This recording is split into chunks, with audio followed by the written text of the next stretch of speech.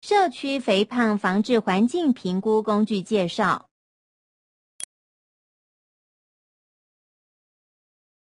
没想到身边的住家环境中隐藏了这么多可能会造成肥胖的原因啊！没错，所以为了能够让民众更了解相关的策略及检视社区环境是否有致胖因子，美国于2009年就已经提出一套发展策略及测量指标工具咯。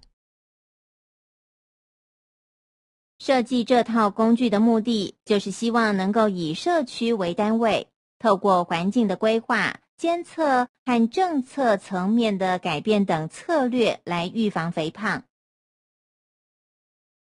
为了希望此套工具能够配合国内相关的政策背景及生活环境，与协助县市执行评估致胖环境方法之标准化，国民健康局委托学者协助修改，经由内部多次讨论，精简成一套19项策略的本土化工具。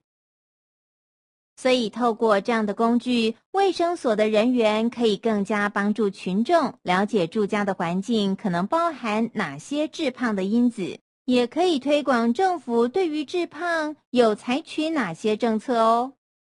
请点按左方选单继续课程，